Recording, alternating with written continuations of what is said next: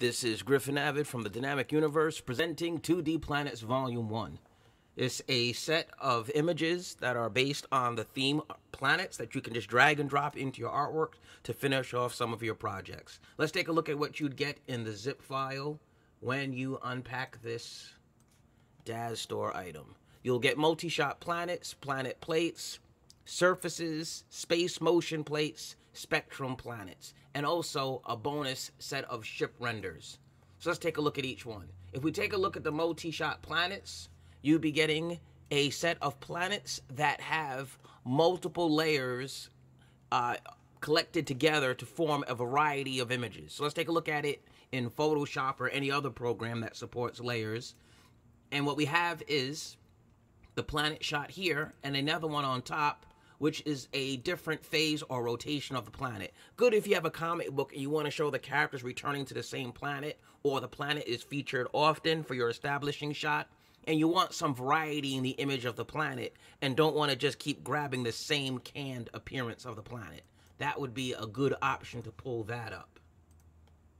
Another is the planet plates. Planet plates are images that can serve great as just backdrops and wallpapers. So it comes in at high resolution 300 DPI, and this is worthy of being your desktop or just being dragged and dropped to just form the background of your artwork.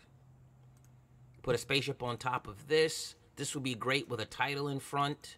I could see this being something for the logo or a title and opening shot. This would be great with a ship in front. So yeah, this has a lot of different variety and ways you can use these. You know, put an astronaut out here. So you get a huge amount of just great looking space shots. A huge amount of those. Tons of those is what you get. Let's take a look at this one. This is a nice one too. This was a nice series. Very cool. A lot of space shots.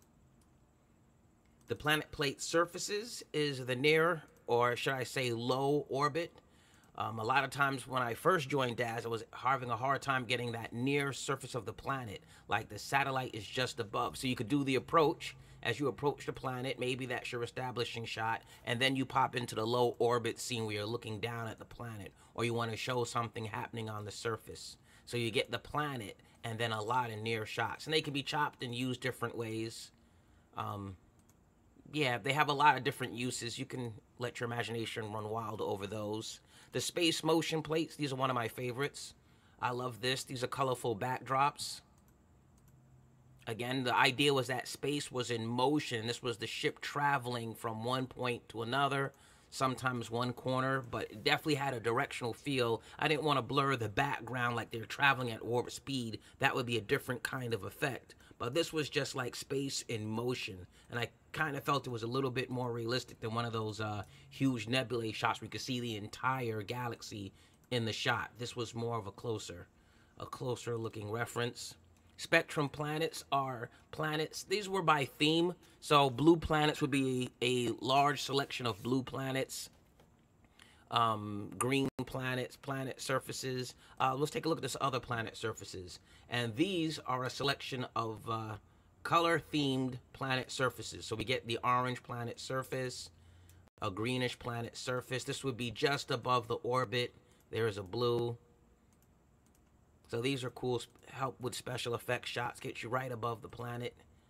That was good. So let's talk about a little bit more on how to use these, and we'll jump right from Daz into it. So I have in Daz a spaceship that I'm going to use for the basis of my artwork, and I want to get the spaceship doing something cool. So the first thing we did was we turned the dome off. My rendering is set to dome in scene, so I get the lighting from the HDRI background. But I'm not actually going to render it.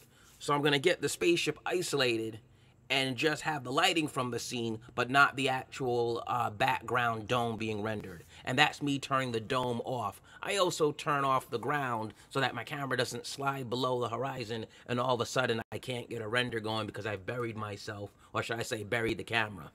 And one of the cool tricks that I did is I took a bunch of glowing sphere emissives and buried them in the back of my ship. So what I have is in the back these little glowing orbs that emit light and just give that the ship a little bit more realistic look, as if thrusters are on and my ship is pushing through space. Let's take a look at the iRay preview mode, and we'll take a look at what this actually does once we get it going. So the dome is off because we don't need the background. We're going to take just that lighting, and I've added my own set. So in iRay mode, you can see that I've got the lights turned on the ship, and it gives a realistic glow to the rest of the body of the ship. And that's like a little trick that I did just to have some fun with my ship. And what other settings do you need to know about? In general, the headlamp is off. That would be like attaching a flashlight to the top of your camera. We turn that off because we don't like the look of that. That's one of the things that some people complain about in the beginning when you're first starting. But that would be it. And I would get my ship to the angle that I want. If you do want to see what the dome looks like, I turn it on and I grabbed I believe this is a sunset HDRI, where the sun is low. And I have this as the background. It's evening, you can see the stars. And I have the ship just isolated by itself. There's nothing else really in the scene but the lighting, and I found an angle that I liked. I liked where the lighting was shining on my ship.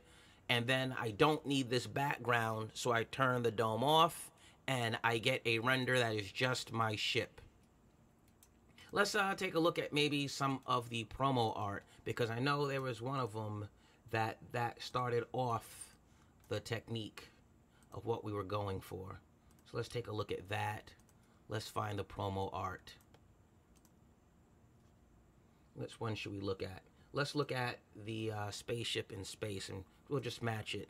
This one also uses that effect, so let's turn off our background. This was one of those surface plates that we picked up on. So we had our surface plate.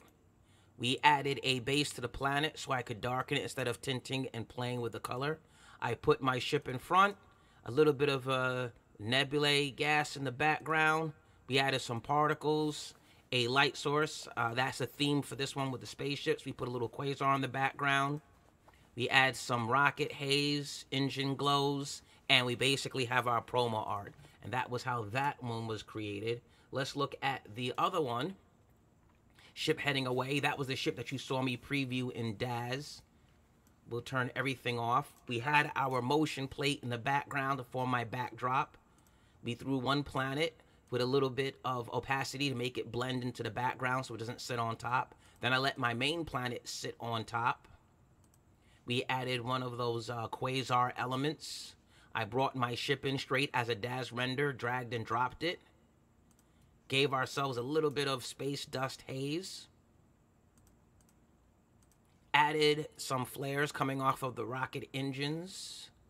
Particles, maybe plasma heading out the back. And then we threw a couple of stars, 2D stars from one of my other projects. This also could be done with any sort of Photoshop brushes. There are plenty of sets available. Ron Devine has a Galaxy set. I believe it's called Galaxy. But it has tons of star patterns and galaxies. That's pretty much a staple product if you're going to be using a lot of space projects. You sort of want to have some of those tools available. And that's how we did this promo art. So the package is 2D Planets Volume 1. There is a 3D Planets coming out. Not the same planets, but it is 3D. And we also have some SciTech overlays, which is a combo product of me and Ron Devine. So keep your eyes out for those products coming. Don't forget, we have the Digital Art Live webinar series where we discuss and talk about CGI, storytelling, sequential art. And I am Griffin Avid. This is 2D Planets Volume 1. Heading to the Daz Store. Thank you very much. Happy rendering.